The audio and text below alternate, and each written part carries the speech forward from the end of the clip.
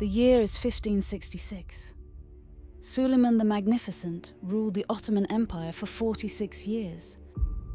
He conquered vast lands in North Africa, Hungary, and Mesopotamia, and made his empire one of the most powerful in the world.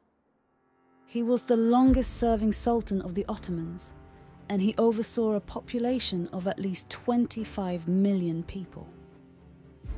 He passed away at the age of 71, shortly before his army achieved a victory at the siege of Szigetvár in Hungary. Suleiman had many sons who could inherit his throne, but only one of them survived to see his father's death. This is the tragic story of Suleiman's sons.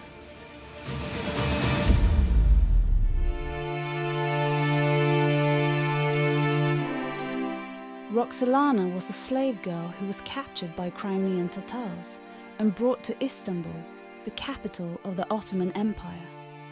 She joined the imperial harem, where she got a new name, hurrem, and a new destiny. She quickly rose to the top and became the most beloved consort of Sultan Suleiman. Suleiman was a sultan who often left the palace to lead his army and conquer new lands. He personally commanded 13 military expeditions in his 46-year rule and spent more than 10 years on the battlefield. Shahzada Abdullah was the second son Sultan Suleiman had with Hurrem. He was 3 years old when he got smallpox. The mortality of the severe form of smallpox was very high without vaccination, up to 35% in some outbreaks. Abdullah died in Constantinople at the age of 3.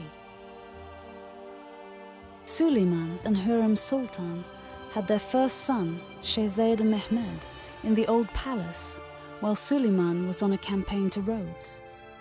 His birth was celebrated with sacrifices and alms in the camp. He was educated in the Topkapi Palace with his father's support. He was Suleiman's second and most beloved son, and he was chosen as his heir, breaking the tradition. In 1542, Mehmed became the governor of Manisa. This was a prestigious position that was normally reserved for the Sultan's eldest son. Suleiman married Hurrem, Mehmed's mother, in a formal ceremony which was unprecedented for a sultan. This implies that he wanted to legitimize Mehmed's status and protect him from potential rivals. Mehmed began his duties formally as governor soon after his arrival to Manisa. His mother, however, didn't accompany him to his provincial post, although that was the custom. Shahzada Mehmed fell ill in Manisa. He died shortly after, probably of smallpox. To honor Mehmed, Suleiman erected the Prince's Mosque in Istanbul. He crowned Mehmed's tomb with a throne, a unique gesture among all the graves of sultans and princes. He also wrote a mournful poem for Mehmed and concluded with the words, "Most distinguished of the princes, my Sultan Mehmed."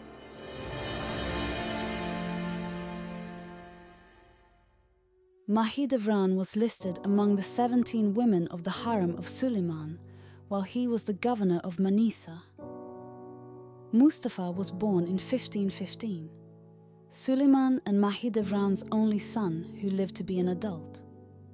When Suleiman's father died in 1520, he moved to Istanbul, the capital of the Ottoman Empire, along with his family to ascend the throne.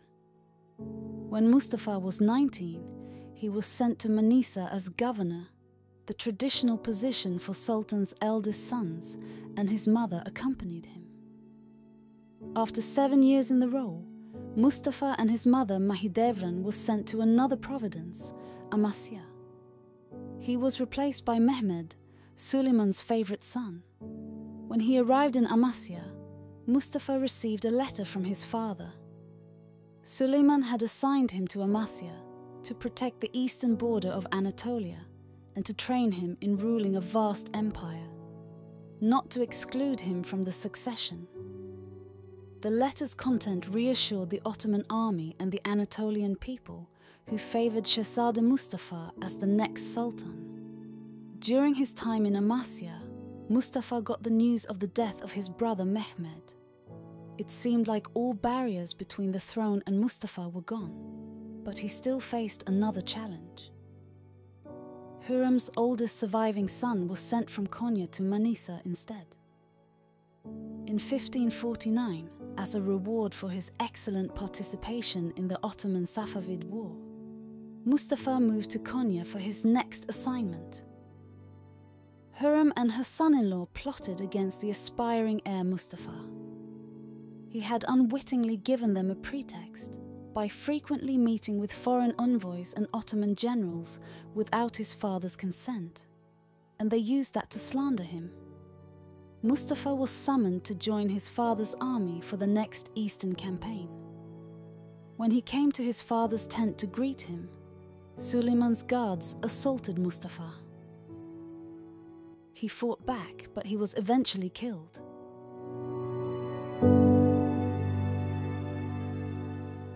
Suleiman and Hurrem's youngest son was Cihangir. He suffered from health problems and had a hunched back.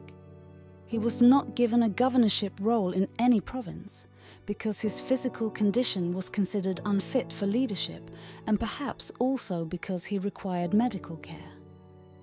Cihangir was the most pampered and cherished child in the family due to his disability. He was very close to his father and accompanied him on several military campaigns. In the Third Iran expedition, Cihangir, together with his father, departed from Istanbul and reached Konya, where Shehzade Mustafa also arrived with his troops.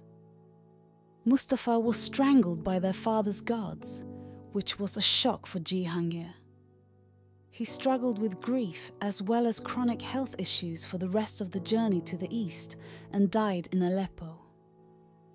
His body was brought back to Istanbul and buried next to his older brother Shehzade Mehmed in the Prince's Mosque.